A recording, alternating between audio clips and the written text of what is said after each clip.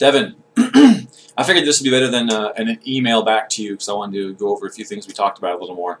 I appreciate you emailing me and asking me these questions. The last email you sent me, you said, I appreciate your opinion on the matter, and I just wanted to clarify that the things I told you were not my opinion, and I greatly apologize if I made it sound like I was giving you my opinion on those things.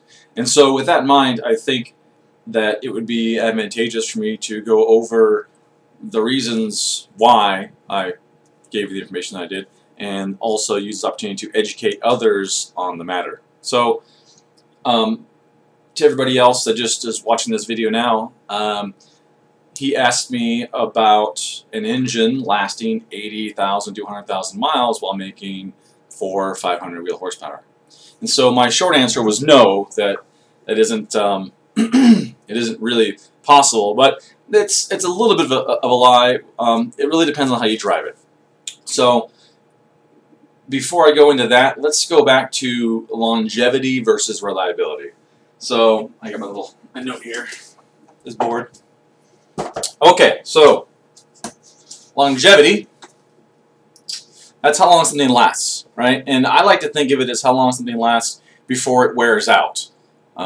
Because if it fails, well, then it has become unreliable. I think it falls under reliability. So longevity, when someone says longevity to me, that to me is saying how long does something last before it wears out. Reliability is how long does something last before it fails, or how likely is it to fail, right? So when someone asks me the question, I want something that's going to last 80 to 100,000 miles. Well, to me, we're talking about longevity. This thing's going to last this many miles, and it's not going to fail at the end. It's just going to be worn out. And so what happens to an engine when it wears out? Well, when something wears out in an engine, it's usually going to be the rings have worn down, the ring gaps have opened up, the piston skirts have probably worn some, and the piston now looser, it's sloppier in there, and it burns more oil. The rings aren't as sealed as they used to be, so you have more blow-by. More combustion pressure gets past the ring gaps. That's what blow-by is. And therefore, it's less of it's used efficiently in the engine. Extra blow-by causes oil to go through the PCV system and the engine to get burned off. You have more oil contamination. So the engine doesn't just stop running all of a sudden, but it isn't the tight, pristine, well-engineered engine that you had, when you first had it, when it was first built. So to me, that's longevity. It's not broken, but it's wore out. And I guess Mike Cat is here to learn about engines too. Anyways, so that's longevity. Reliability is, is it going to fail? What kind of things affect that? Horsepower being over the capability of the components is something that would definitely affect reliability. If the tuner is too aggressive with the ignition advance and you're continuously having knock events that either overpressurize the cylinders or cause damage to the piston and rings or ring lands, things like that, that would be something that would affect reliability. Leaving you straight on the side of the road is a reliability aspect of it, whereas longevity, like I said, it would just wear out. It'd be noisier, you burn more gas, you burn more oil. It's not, it's not going to leave you stranded, but it's not going to make as much power, and it's not going to be as quiet.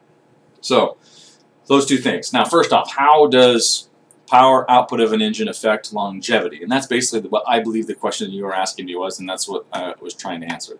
And so what I stated was that any time an engine makes more horsepower than it was designed to make, you reduce longevity.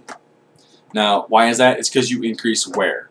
Now, if the engine makes 600 wheel, but you never punch it, and you drive it around at a low horsepower level, because it only takes 30 horsepower to go down the freeway at 70 plus miles an hour or something like that, 25 to 30 horsepower, then the engine is going to last just as long as it would in any other configuration, as long as all the components remain the same. So what I'm saying is, if you had a stock engine and you had a big turbo on it, E85, tuned, and you made 700 wheel on the dyno somehow on a stock engine, but you never punched it.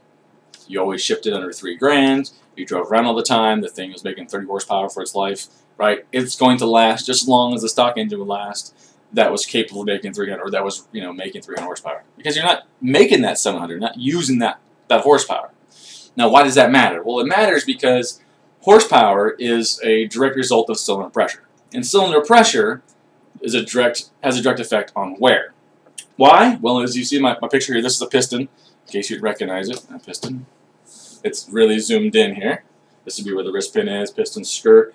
These are the grooves for the rings. People refer to these as ring lands. Often you hear about the screws breaking ring lands. That means that this groove right here broke and has come free.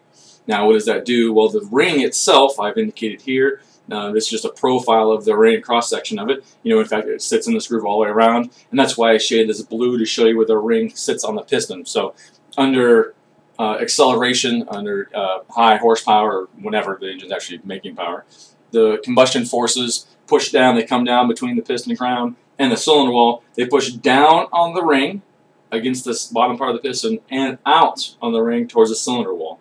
There's a gap left in here in the ring groove by the manufacturers, and many of the rings are actually cut with a bevel here on top so that the gases can get in behind the ring and push it at this angle, down the ring lands, out to the cylinder. Now, the harder it pushes, both down and out, the faster it's going to wear. If I take sandpaper and I rub it against the surface really lightly, it's going to remove a little bit of material. If I take that sandpaper and I push harder and harder and harder, it's going to remove more and more material. The same thing happens with the rings. As cylinder pressure goes up with horsepower, the amount of wear that occurs from this ring to the cylinder is going to go up as well. Unfortunately, it's not linear.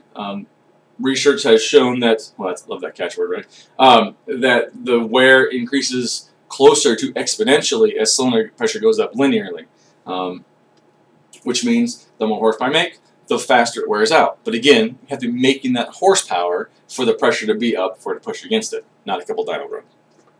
Same thing is said for RPM. As cylinder speed increases, as piston speed increases, the rings rub faster and faster against the cylinder wall. That's going to also increase wear. The rings are going to scrape oil off. The oil's not going to be able to splash up and replenish as well. You also have higher speed. You rub my hand across the board slowly, right, and not a whole lot of heat is generated. If I rub it faster, heat is generated and it gets warm. Same thing happens in the piston. If you rub faster and faster, you're going to get more heating, you're going to have more friction, and it's going to wear more. So if you shift at lower RPM all the time and you don't spend much time on the rev limit or at higher RPMs, the engine is not going to wear out as fast. So that's where the whole aspect of longevity comes in with horsepower. Now, also is affected by the components. Many people believe if I put forged pistons in my engine, it's going to last longer. Well, no, it might be more reliable because it's not going to break from the horsepower that you paid. The ring lands won't crack from a few detonation events, but it's not going to have more longevity. It's going to be quite the opposite. If the forged motor and the factory high-protected cast piston motor were subject to the exact same environment and it was knocked free, the factory motor will last longer. First off, that's what it's designed to do. It's designed to last longer. The reasons are plentiful, and I'm going to go over a few of them. One, the design of the piston itself. The material that's used on the stock piston is not largely affected by temperature. Which what I mean by that is that it doesn't expand and contract and change its diameter with temperature dramatically, and so they can take this piston and put it really, really close to the cylinder wall. Now, what does that do for you? Well, everyone hears about piston slap from a piston that has a large, or from a large piston to wall clearance on a forged piston. Oh, the motor's so noisy. Well, that slap isn't good. It happens with forged motors. It's expected because they do initially have a large piston to wall clearance until they warm up. The problem is what you're hearing is the piston moving around in the bore. Now, if you think about these rings that is sitting in this piston, if I take this piston and I twist it now, well, this ring is no longer sitting flush against the cylinder wall. It's now at an angle. So now the ring has a much smaller contact patch with the cylinder wall. But the cylinder pressures haven't changed. It's still running the exact same cylinder pressure at idle as it would on the factory pistons. Only now that force is being distributed to a much smaller portion of the ring. That alone means I've increased the amount of pressure on that area and it's going to wear quicker. And I'm rounding the rings off. As the piston moves back and forth, I'm rounding the corners off the rings and making this ring even more barrel-shaped. Some rings are pretty barrel-shaped to begin with.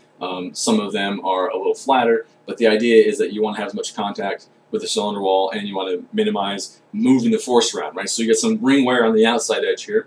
You also have the ring sliding in and out on this on the ringland, and that erodes the aluminum slightly, and it causes wear in here as well. So now the forged piston, as you see, is moving around, and it's going to wear the rings and everything. And also the skirt. The skirt comes in, it slaps against the piston. The forces are applied down here or over here instead of right here as the piston's moving around.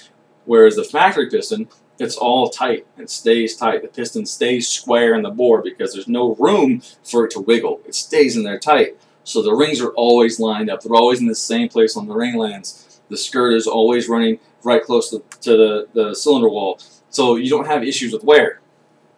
Will the factory piston break and become unreliable at high horsepower levels, especially if you make either a lot of horsepower, have detonation events or other things? Yeah, the factory piston can be less reliable because the ring land can break and you have a component failure.